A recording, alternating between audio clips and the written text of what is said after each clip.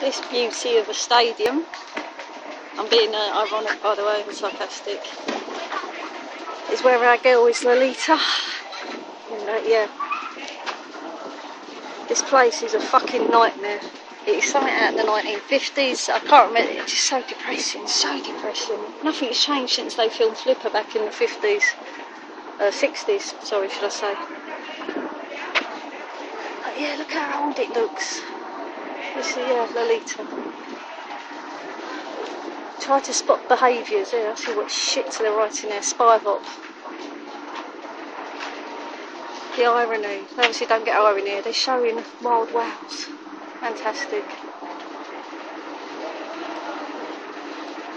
Exhibit their natural behaviours. The whale and dolphin programmes at Miami Seaquarium have given millions of people from around the world the rare opportunity to see these animals exhibit their natural behaviours. Natural. Messing with their food supplies, they do tricks like circus monkeys. Yeah, that's natural, alright. This ability to see these magnificent animals up close leads to a better appreciation and respect for them, as well as their desire to preserve their habitats. And you know the answer to that is you go and see them in the wild. Our whale and dolphin programmes include a sophisticated preventive care programme, daily observations, interactions, and a training programme designed to enhance our animals' physical strength and mental well-being. Mental, yeah, so how long has she been on her own for? 30 years? In a barren tank. In the smallest tank ever. Tremendous amounts of knowledge have been gained from these truly amazing animals while in our care. Yeah, you took her from the ocean. Oh, I'm going to get to see some dolphins. What fun that's going to be. Killer camouflage. Why are they called killer whales?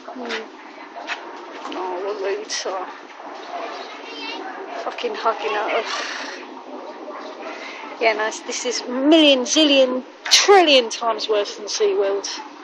You know, this knocks... at least SeaWorld, the park looks a bit nice. You know, I'm not defending what they do, but Jesus.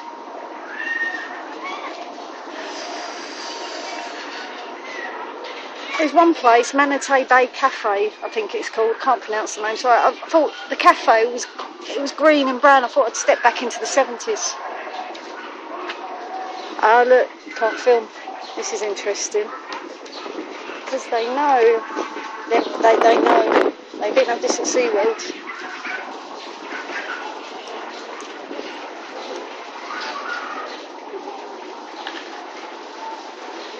And through there is the tunnel, and that's where we'll see our girl.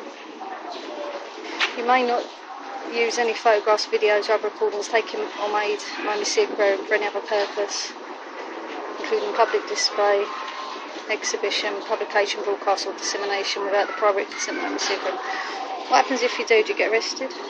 You may take pictures or make videos or other recordings that may be sued for your personal non-commercial. What's YouTube? That's public though, isn't it? Fuck them.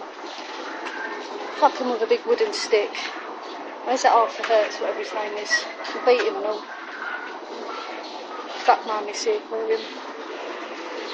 Fuck it all. Gotta get you to that seapen, girl. You've got to get to that seapen.